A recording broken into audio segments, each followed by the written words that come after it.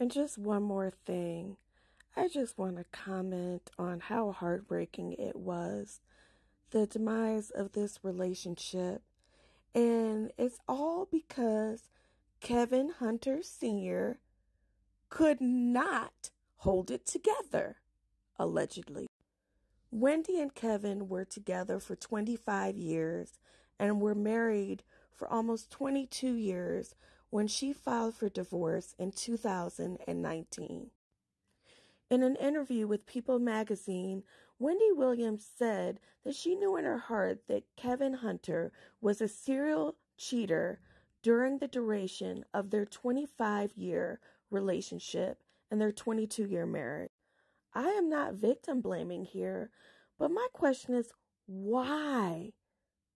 Wendy Williams, the legend, the icon, the influencer, a beautiful person.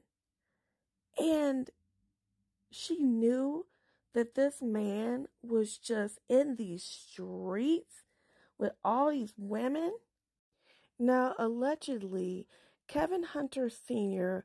was in an almost 15-year relationship outside of his marriage with this woman, Sharina Hudson.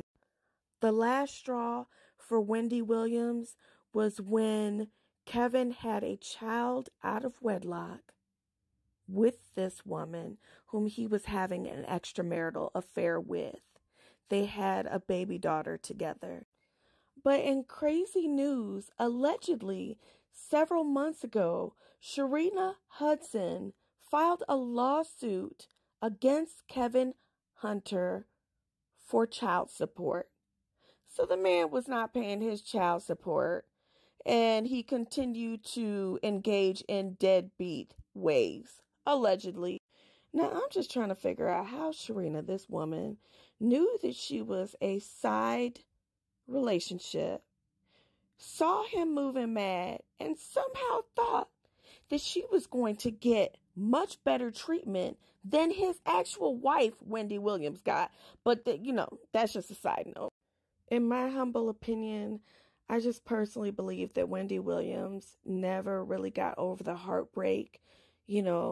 She was, embracing her, big boss ways, her amazing self, but she just never got over this heartbreak. She never did.